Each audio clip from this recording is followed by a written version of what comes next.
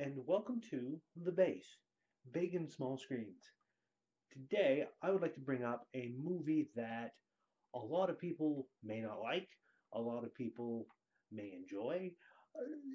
It's one of those movies you can really either love it or hate it.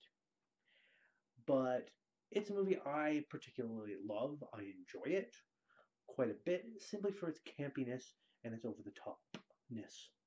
And that movie is Howard the Duck. Yep, Howard the Duck. Now, he's shown up again in the movies in the little stinger bit at the end of Guardians of the Galaxy, which is cool. I really liked his design there. It was still mostly CG, I believe it was, or entirely CG, but it looked really disheveled. A different take from the Howard the Duck I know, because back in the day when this was put out, Howard the Duck was a suit, an animatronic suit that somebody wore. Um, Maybe not animatronics, but it was a suit. So it looked like a suit. But that doesn't really take away from the film. At least I don't think so. What's it about? Well, it's about a duck on a planet filled with ducks, way out in the middle of the universe somewhere. And due to some scientists with I think some sort of a particle ray or something, they don't really go into too much detail that I remember. He gets pulled away from his world and slammed into Cleveland, Ohio. I think that's in Ohio, where he meets what's it, Leah Thompson from the Back to the Future movies. You may remember. She is a young lady who is in a rock band, and she ends up helping Howard because he saves her life. And then there's Tim Robbins in a very young role where he's this assistant to a scientist. And things go from there. And they try and figure out how he got here and how to get him back. And the scientists, they kind of figure it out. But something goes wrong when they're starting to fire things up.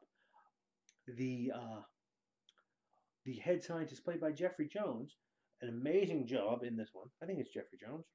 Oh yes, uh, he ends up getting possessed by the Dark Overlord of the universe, this giant scorpion-looking monster. And it's a CG-laden special effects battle at the end with all kinds of funkiness. A few maybe disturbing moments looking back on it. I'll admit to that. But Howard the Duck is an amazingly funny movie. It's got a lot of horrible duck puns in it. Um, Not really for kids, I'd say. Maybe 16-year-olds and up can watch this movie. It's rated only, the Canadian home video is 14A rating. I don't know what that would translate to in the United States, but I'd say kick it up another couple of years, just be on the safe side. It's a good movie, though. It's funny, it's sweet, and it's got really good action, really good special effects for the time. But most of all, it's got that over the topness that I kind of like in a movie. It's got a it's got a way of taking the absurd and portraying it as being absurd, but doing so in a serious way that kind of appeals to me.